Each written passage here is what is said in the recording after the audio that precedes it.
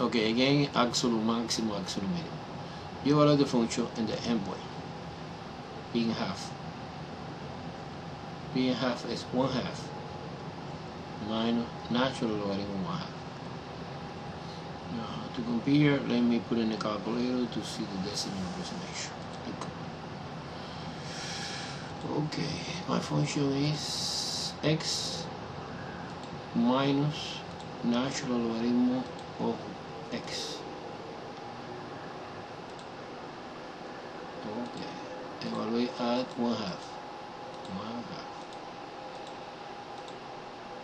Okay, and decimal is 1.19. Approximately 1.19. And p evaluating 2.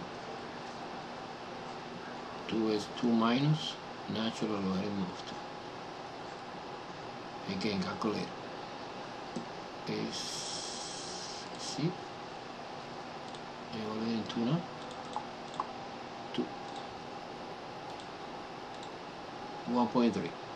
1.31. 1.31.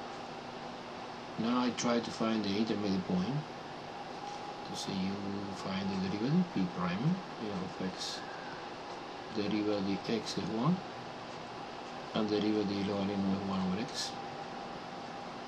You condensing only one fraction, x minus 1 should be 0.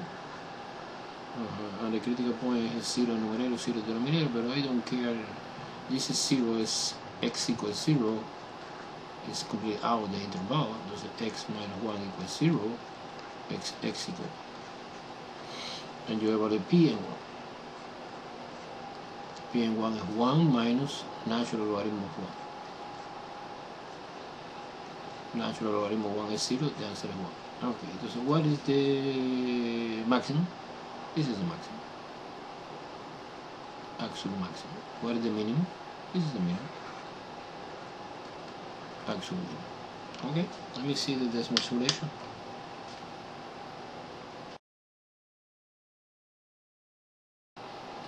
Okay, this is a curve. The endpoint are 0.5, 1/2, and the value associated 1.18, 3, and 2 is 1.31, 31 and 1 is 1.1 is absolute minimum. This is the absolute maximum, absolute minimum, absolute maximum.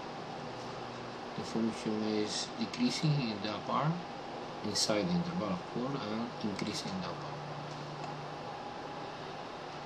Super.